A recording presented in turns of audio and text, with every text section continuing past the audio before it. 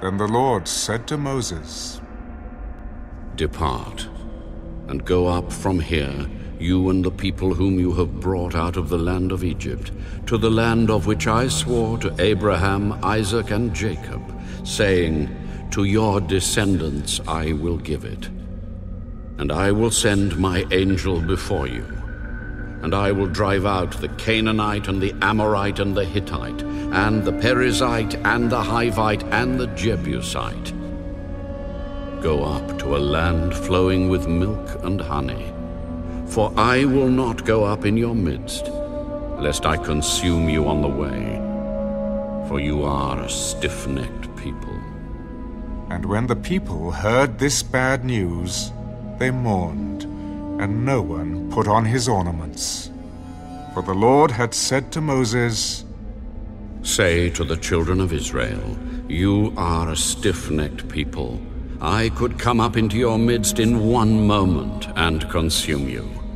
Now, therefore, take off your ornaments, that I may know what to do to you."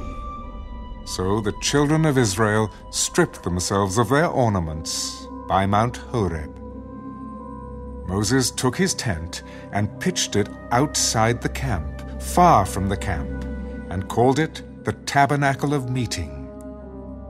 And it came to pass that everyone who sought the Lord went out to the Tabernacle of Meeting, which was outside the camp. So it was, whenever Moses went out to the tabernacle, that all the people rose, and each man stood at his tent door and watched Moses until he had gone into the tabernacle. And it came to pass, when Moses entered the tabernacle, that the pillar of cloud descended and stood at the door of the tabernacle, and the Lord talked with Moses.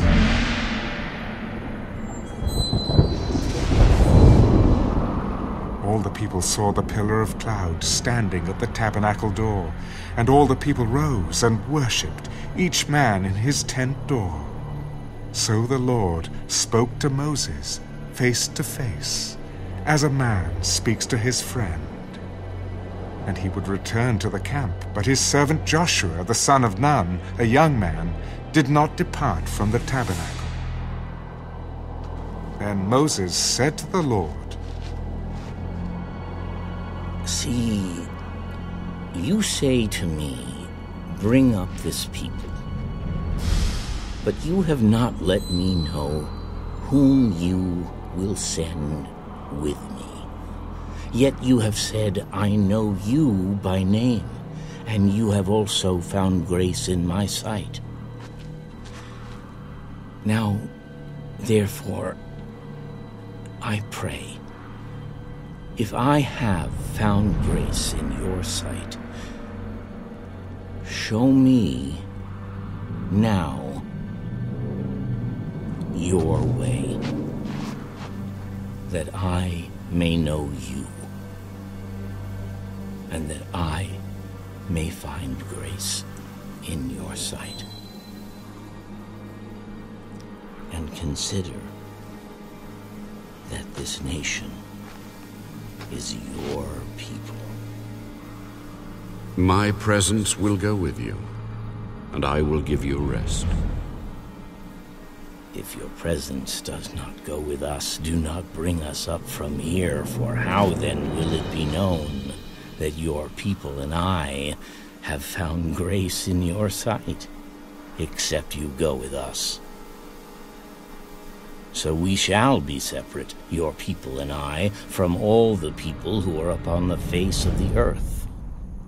I will also do this thing that you have spoken, for you have found grace in my sight, and I know you by name. Please, show me your glory. I will make all my goodness pass before you, and I will proclaim the name of the Lord before you.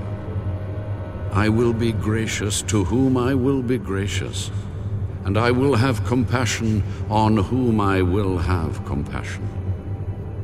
You cannot see my face, for no man shall see me and live. Here is a place by me, and you shall stand on the rock. So it shall be, while my glory passes by, that I will put you in the cleft of the rock, and will cover you with my hand while I pass by.